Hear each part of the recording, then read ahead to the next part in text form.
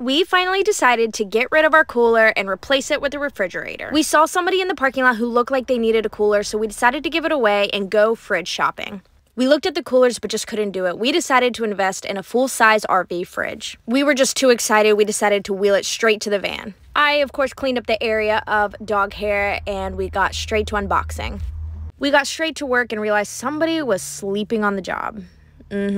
Also, security guard offered to take our trash, and that was so sweet. We got to work and quickly realized that we actually wanted the door of the fridge to open the opposite way. We figured hanging it on the side of the van would make it a lot easier to switch the door. We were both just so hard at work. We were just sweating.